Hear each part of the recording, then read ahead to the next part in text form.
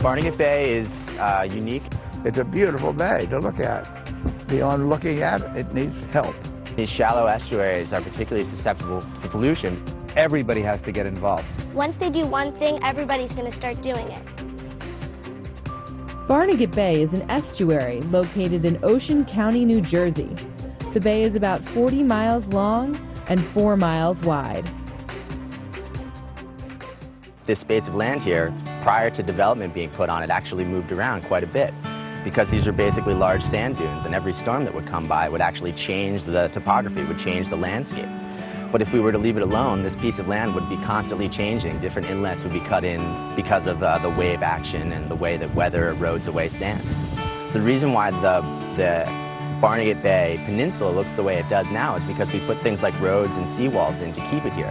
This is an old map of New Jersey, but it shows, it reminds you about the 526 miles of shoreline that we have.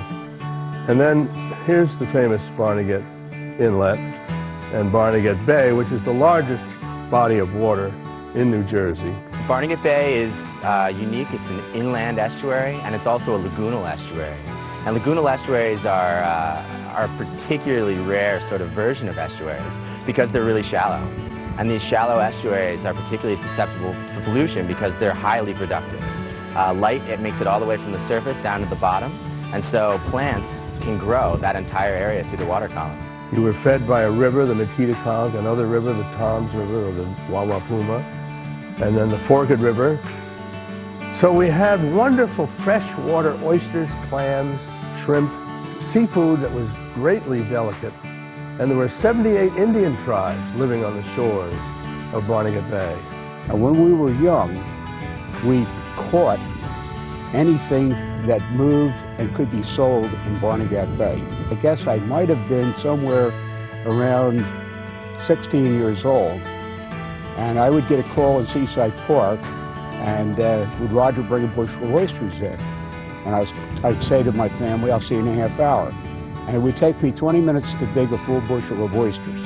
The estuary here at Barnegat Bay is very unique because there's only 3 outlets to the ocean, and there's only several large freshwater sources.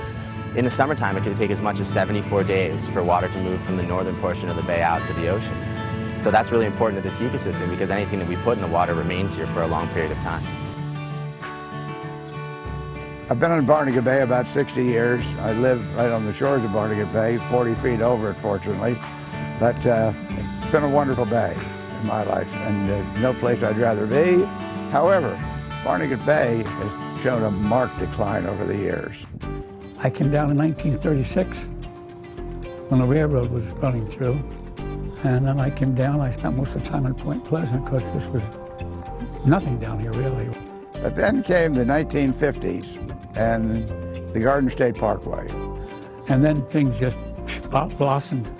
It turned into almost a bedroom community where people could commute back up. In fact, there used to be a little pond diagonally across my house where I used to ice skate. And then they filled it up and put houses there.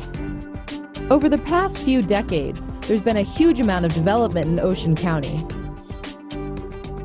The local people found the marshes weren't being used anymore. Very much salt haying was going out and things like that. So they bought the marshes rather cheaply, and they dug lagoons up there, and with the fill, they piled it up on top of the marsh, and then they built these very modest homes, which they advertised you could buy for the cost of your daily paper. Barnegat Bay has suffered very heavily from an overpopulation of people and a misuse. There's been very poor environmental protection. There's been almost no enforcement. These are very, very valuable marshes. They're really the heart of Barnegat Bay. They're what provide a lot of the nutrients into the bay to make the bay what it was or what it is.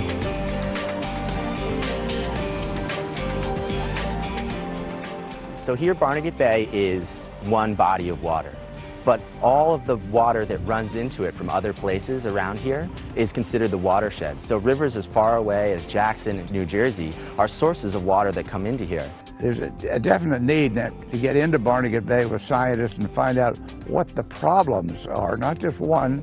You want to study the whole thing as a unit. and then be able to come up and say, well, this is what we have, now what are we going to do? Is there anything we can do? Can anything be done about Barnegat Bay?